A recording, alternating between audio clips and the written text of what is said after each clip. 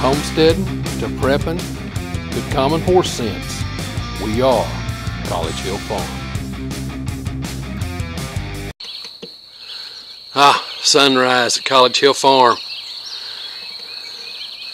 All that dusty looking stuff, that's the Sahara Desert's dust.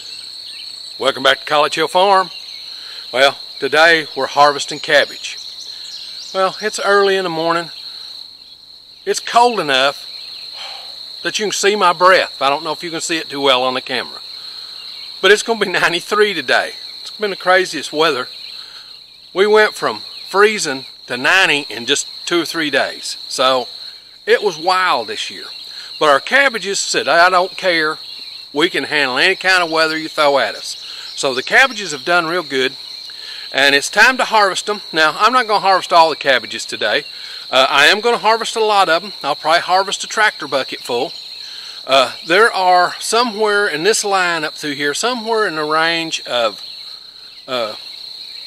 40 cabbages, 45 cabbages, okay, up through there. So if each one of them is a 2-pound head, that's a lot of cabbage.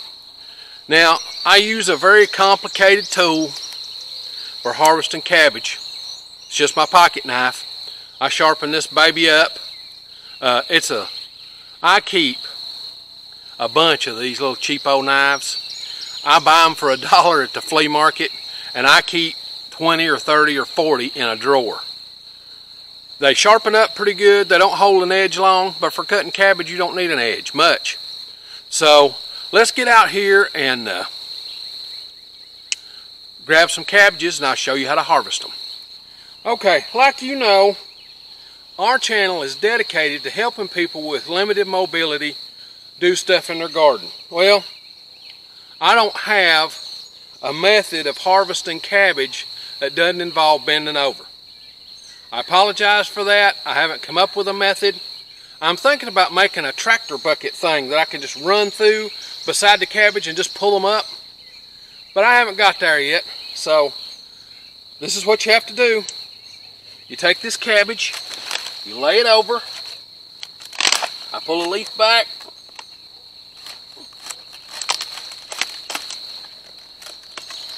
And cut it off. Then I knock off a couple of these big outer leaves and put it in a tractor bucket. That is at least a 2-pound head of cabbage. Okay, that's how you harvest a cabbage. I've got a lot of bending over to do, but it's only about 40 times. I'll be okay this morning. My back will hate me tomorrow, but that's the way it's got to be. So let's get at this and harvest these cabbages.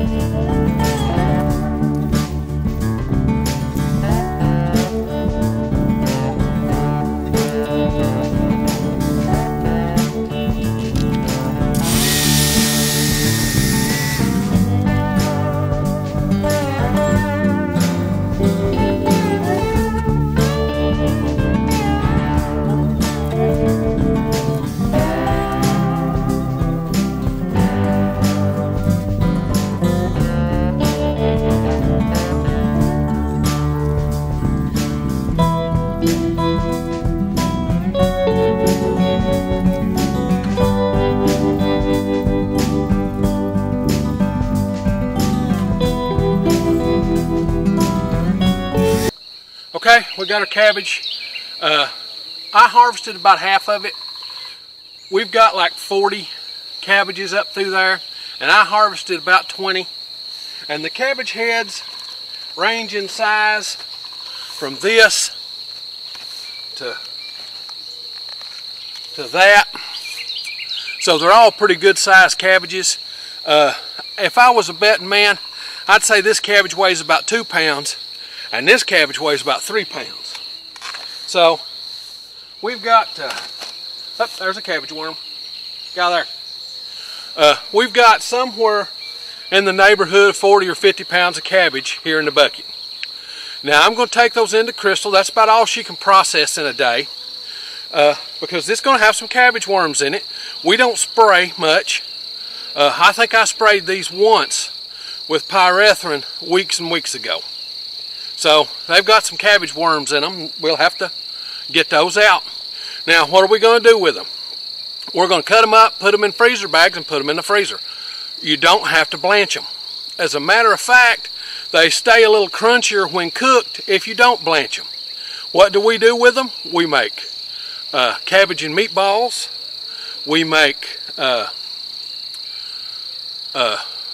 fried cabbage, cabbage and peppers.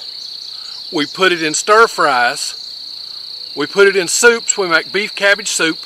There's a whole bunch of things that we do with our freezer cabbage. Now, after we put this batch in the freezer, tomorrow we're going to make sauerkraut. Now, Crystal and I have never made sauerkraut before. Mom did, Granny did, my Ma and Pa did. They all made sauerkraut, but me and Crystal have never made it before because as a kid I didn't like sauerkraut. I didn't realize till I was 40 years old that sauerkraut is good stuff. So we're going to go ahead and I'll get these into her and then we'll do what we need to do. Okay, all in. So Crystal could process them for the freezer. Only 3 would fit in each 5-gallon bucket. So if you go by that, of course, you can never have enough 5-gallon buckets. There are 6, 7 5-gallon buckets there. In the kitchen, it's where you start. Take off any of those big old outer leaves. You wash anything that's bug damaged, you take it off too. And then that's ready to start to be cut up.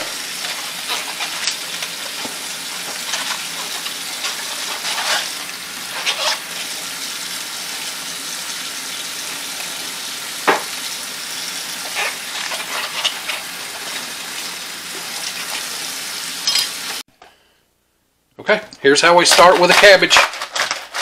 Once you've got it cleaned, you got to keep cleaning it till you get down to where there's not all that dirt and sand. You know, you keep cutting that core back on the base, but you just cut it up, and we just chunk it up. We don't necessarily like this for fried cabbage as much as we do for soups and stews and stir fries, because beef cabbage soup is some awesome stuff.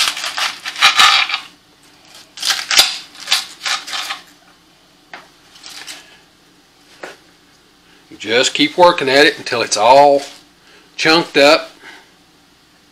There's going to be quite a bit of water. Cabbage is full of water. That's its #1 thing.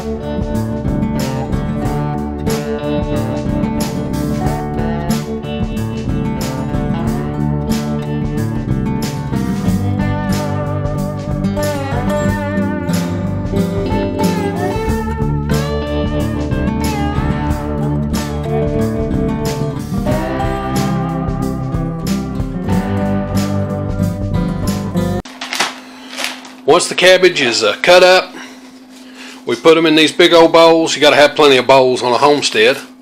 And we put 2 pounds in a bag and then seal the bag up. We don't blanch it, whatever. This is just going to go straight in the bag and into the freezer. And there are plenty of these to do. We squeeze out as much air as we can and seal that baby up.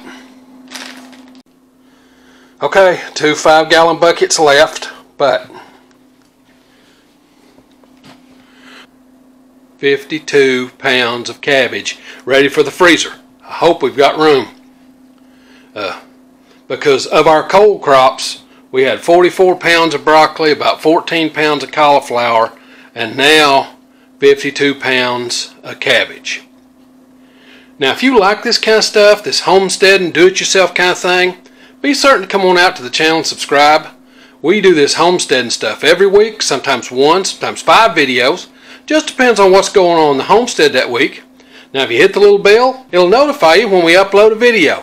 We upload every Sunday. And now, it's time for me to get on to the next thing.